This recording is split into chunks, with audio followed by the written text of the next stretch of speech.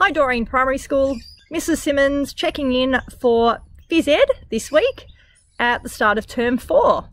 I hope you've all had a fantastic holiday break and have kept your body moving as much as you can each day over the school holidays.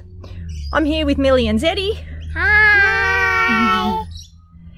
And we're going to show you some fun balloon activities to get you started this term. Let's check them out.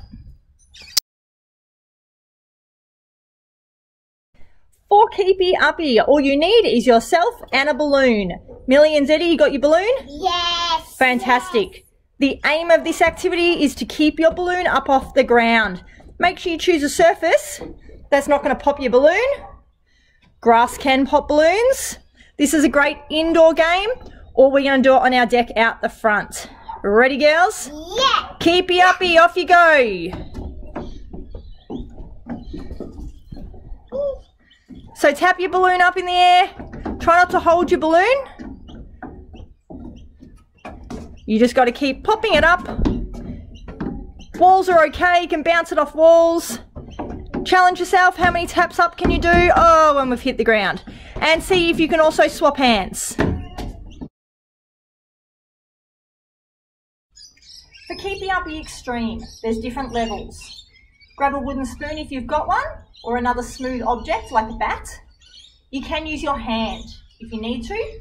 Perhaps in grade 1s, your hand will be good for this. And 2 balloons. First level, use the spoon and try to hit the balloon like Keepy Uppy with the spoon. Next level, get 2 balloons. Start with your hand and tap the balloons up, getting them to take it in turns. Third level, use a spoon. Let's have a go.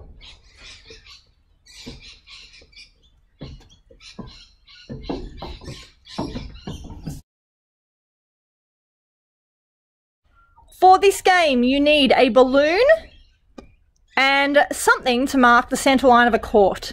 We've used shoes spaced out so that you can run between them. You're going to hit the balloon up on your side of the court. A couple of hits is allowed before you tap it over to the other side of the court, where you are also going to be the other player. Off you go, Zeddy. Up and over. She runs across, taps it up and over. Walls are okay again.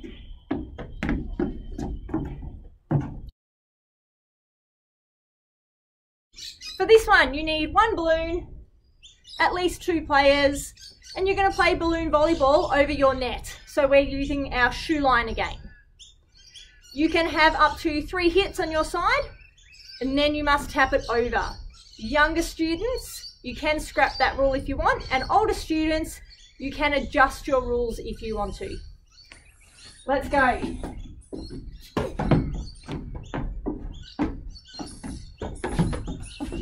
Two, three.